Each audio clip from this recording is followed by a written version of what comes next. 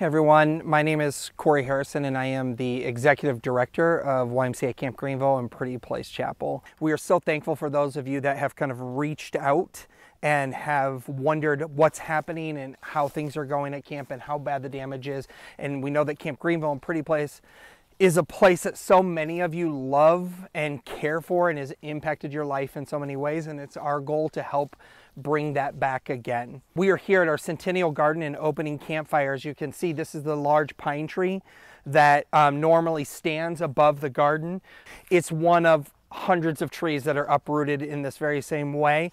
Often what happens during the summers, our campers will walk through this area and make their way to our opening campfire, and you can see the second tree in this video uprooted and down over our campfire, destroyed the benches of where our campers go. So we're going to weave our way into opening campfire and let you get a sense of what's going on here. Others on our team will show you different buildings and different areas of damage. Pretty Place page on Facebook and Instagram has some of the videos that we're gonna have to duck under a tree here. Has some of the videos of what's happening out there.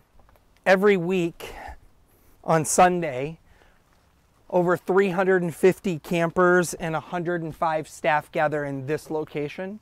And so as you watch this video, I want you just to imagine that just a few weeks ago, it was filled.